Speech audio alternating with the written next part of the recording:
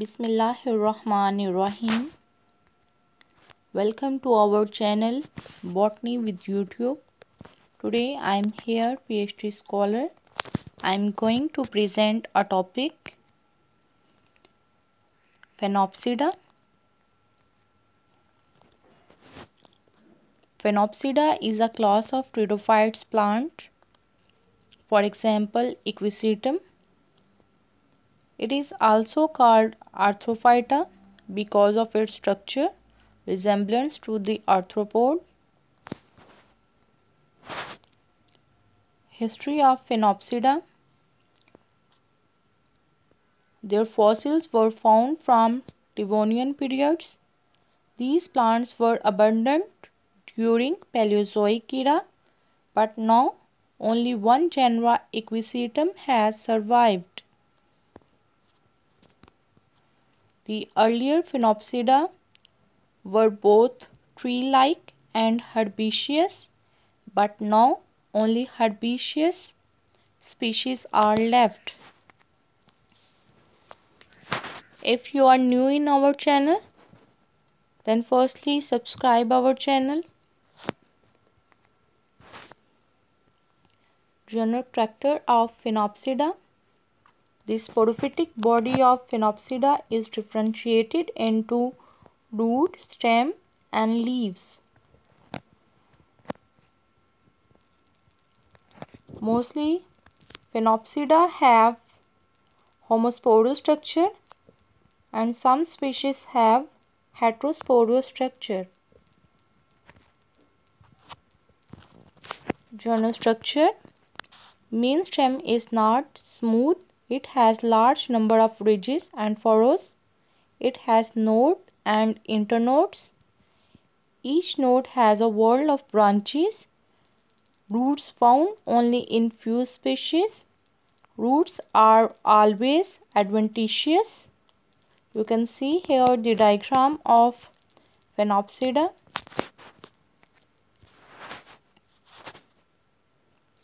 The leaves may be expanded or scale-like.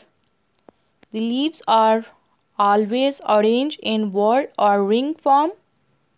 The leaves and branches alternate with each other at nodes. Primary vascular tissues of stem may be protostelic, but often it is sphenostelic. You can see in diagram, sporangia is the structure which bears spores and present on the top of the fertile branches.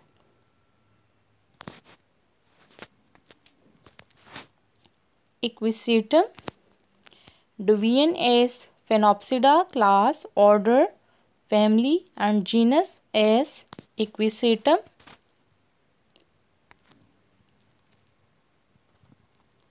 Occurrence of Sphenopsida. The genus Equisetum has 25 species. It is worldwide in distribution. They are most common in temperate regions.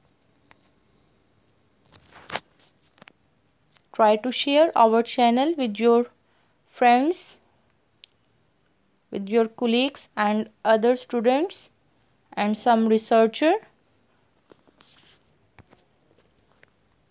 Habitat. Majority of Equisetum species are found in wet or damp places, in moist and shady areas. Some species have ability to grow in drier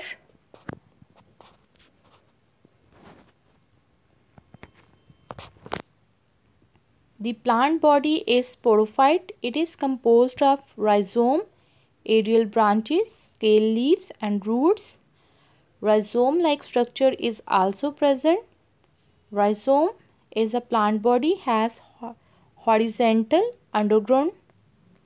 It often penetrates deep into the soil. Rhizome give off erect aerial branches. Rhizome and aerial branches have nodes and internodes.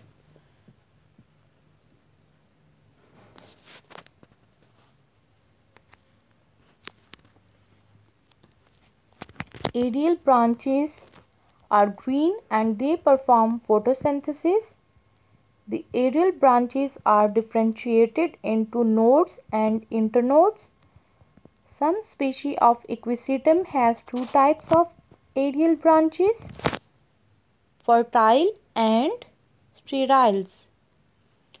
Fertile branches are these type of branches which are short in structure, brownish in color. They are without lateral branches. Each fertile branches produce a cone or strobulus at the top of the stem or at the end of the apex. The fertile branches are produced in spring season. These branches die after the production of cones, strobulus or sporangia. Sterile branches. The sterile branches are green. These branches have numerous lateral branches. Sterile branches persist throughout the year and they don't have ability to reproduce. Leaves of Equisetum. Each node has a whorl of small scale-like leaves. These leaves form sheeting at the base of node. Leaves perform little photosynthesis. Roots of Equisetum. Roots are adventitious. Root arise in whorl at the node of the rhizome. First root is primary, but it is short-lived. It is replaced by adventitious root. Root anchor the plant and are involved in absorption of water and minerals. Reproduction in Equisetum. There are two types of reproduction. Vegetative reproduction, which help of plant body, for example tuber and primordium, and the other one is reproduction by spores. Strobulus or sporangium are born on the top of the stem or on the top of the fertile branches and they are useful in the reproduction. Equisetum strobulus you can see in diagram.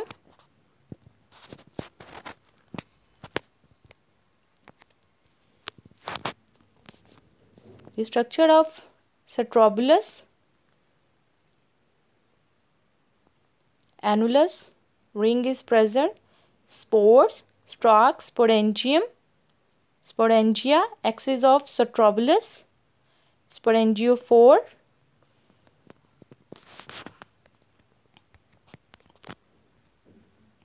Like our botany channel and share with your friends as well as other students and researchers. Life cycle of Equisetum, it is most important and informative topic. Firstly, we start from gametophyte body. When spores fall down on ground, they germinate and produce the gametophytic body. Gametophytic body have ability to produce two types of gamete, archegonium and sperm. Archegonium produce egg and antheridium produce sperm. Sperm float with the help of water, with the help of air towards the archegonium and fertilize the egg. After the fertilization, zygote is produced. Further divisions occur in zygote and embryo formation occur. Then embryo have ability to produce the sporophytic generation, main plant body which are divided in root, stem and leaves. These plant body have sterile and fertile branches, and fertile branches have ability to produce strobilus, and strobilus have spores. Spores fall down on ground and again reproduce gametophytic generation. Life cycle of equisetum we have already discussed in previous slide. Archegonium is the female reproductive organ. You can read in this paragraph.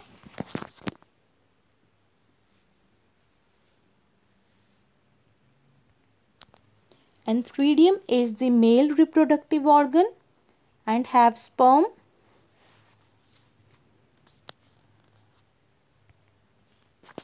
Fertilization. Fertilization is the process in which male and female gamete fuse together and form zygote. Embryo. Embryo is the structure which formed after the zygote, and embryo form a body which is called sporophyte, a new baby plant.